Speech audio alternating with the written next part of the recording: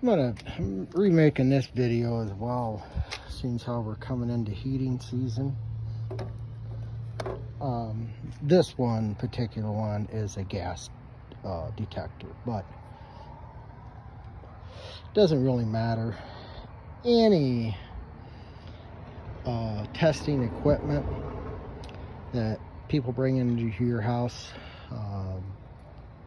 from your radon detector to your mechanical, checking furnace, carbon monoxide, whatever,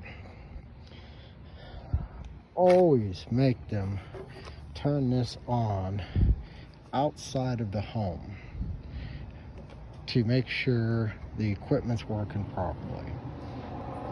The combustion analyzer, most of you have seen, that checks it. It's all digital. This one is not digital. It's just this is actually for detecting gas, but got it turned on, and it's gonna beep while it's regulating. Once it's done calibrating itself, I think I said regulating, calibrating is what I meant to say, it will go down to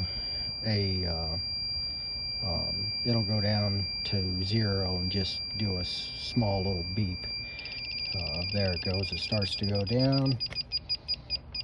Now it's ready to use to go into the home.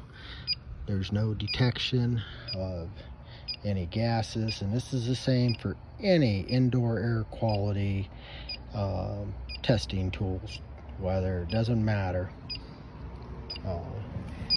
Especially with carbon monoxide, these guys will take these and they'll run them underneath the exhaust. I don't know if it'll do it with diesel, because diesels are actually cleaner burning than your gas car.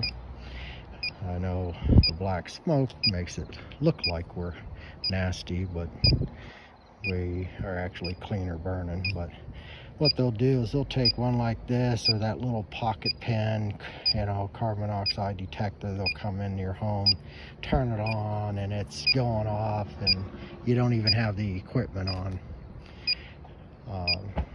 And I can't tell you how many people homeowners I ran across where they were told that it was leaking carbon monoxide, and you know, luckily a lot of them were smart enough to get a second opinion, and I come out and checked it and everything was fine. But always make sure they turn on any testing indoor air quality equipment outside first. Prove to you that it is working properly before you let them in your home to test your air, especially for carbon monoxide, so they don't try to tell you you're gonna die.